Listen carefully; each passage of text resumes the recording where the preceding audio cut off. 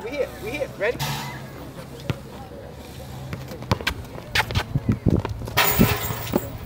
See what I'm saying? I can't call when you're going to shoot the ball at all. Now, if you get drove on like that, when you catch the ball here the next time, see how you change? See what you're looking for? Shot. You get what I'm saying? You ever heard the saying, hands down, man down?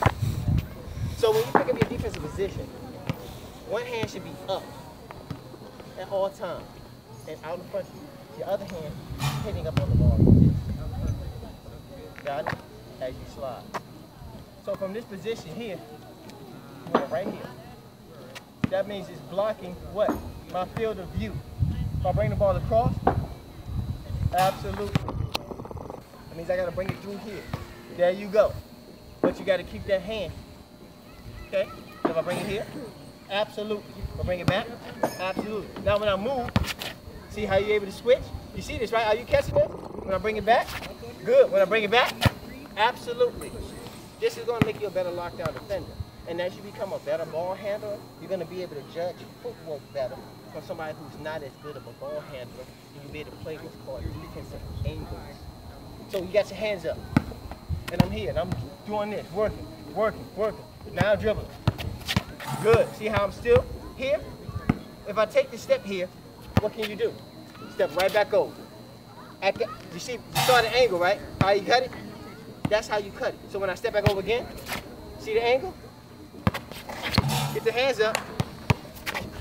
That's how you stop defenders. That's how you become a lockdown defender. I just gave you one of the biggest secrets in the game right now. Okay? Because every time you readjust at a 45, which means you already got it open to the side you know where you got help at. And you want this guy to go this way. You want him to go that way. Because what do you have right here? A trap. He thinks he's beating you, and he's going right into a trap. The only angle that you never want to give up is this. If you're giving this angle here, you do not want to let me get on this side of your feet. Because if I get here, my next step is right here. And I have effectively moved you completely out the way, and you cannot play defense on me from that position. Okay? So if you see the ball in this hand, you should overplay. No, get up here. If I see the ball in that hand, I'm doing this. See this? And I'm hitting. I'm doing this. Just like this. When you go that way, go that way.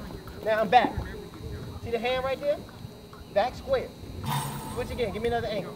Good. Overplay. I'm trying to hit down. I'm hitting up. Give me another angle. Another angle. Good. Absolutely. See how I'm cutting it? This is what's going to keep you at what's called a defensive advantage over an offense. And as long as you can keep a defensive advantage, you control the space from the top of the key to the front of the rim. So if you control the space, that means he can't just walk down the lane and do anything he wants to do. He's got to beat you. You get what I'm saying? He has got to beat you. I got